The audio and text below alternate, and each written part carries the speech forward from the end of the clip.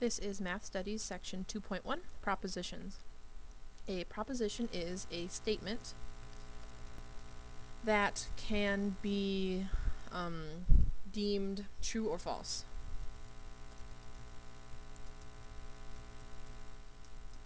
So, for example, 7 is a prime number. That is a true statement, therefore it is a proposition. All cats have pink fur. That is a false statement, therefore it is a proposition. So any statement, if you can say true or false at the end, is a proposition. Will you marry me?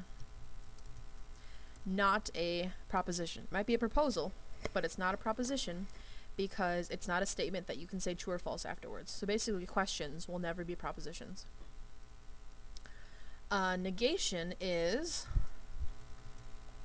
the negative version of a proposition. So if you can kind of think of like adding not to a proposition, that would make it the negative version or the negation. So the one that I did first was 7 is a prime number. I could say 7 is not a prime number. That would be the negation of 7 is a prime number. Or all cats have pink fur. How about no cats have pink fur? And generally, if the proposition is true, its negation is false.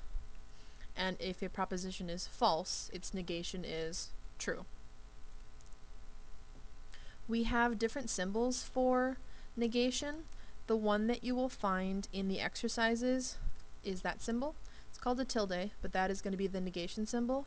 I don't really have a button for it, but I've also seen negation symbols that look like that. It's kind of like a negative sign, but with a little, I don't know, dip at the end. So both of those symbols will be negations. Okay, so we can go on to the exercises.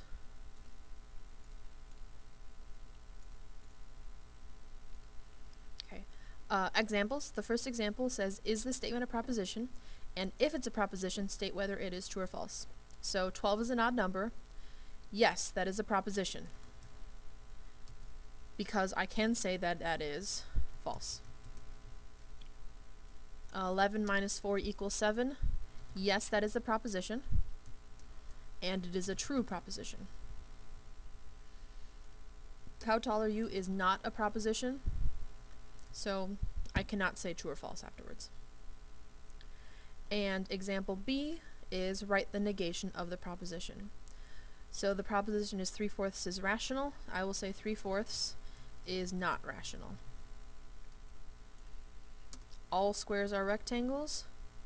Not all squares are rectangles. And the last one, 1 plus 2 equals 3.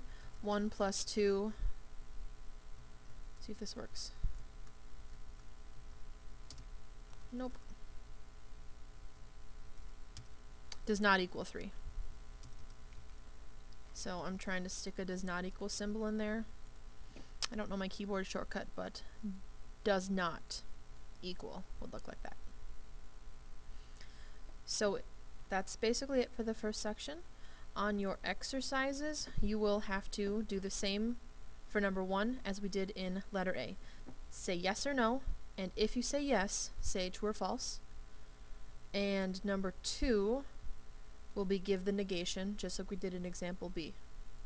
Question number 3, there was some confusion when I did this in class, and basically they are not negations. This proposition and this one are not negations. Fix the second one to make it a proposition, or to make it a negation. And that's about it. Good luck with the exercises.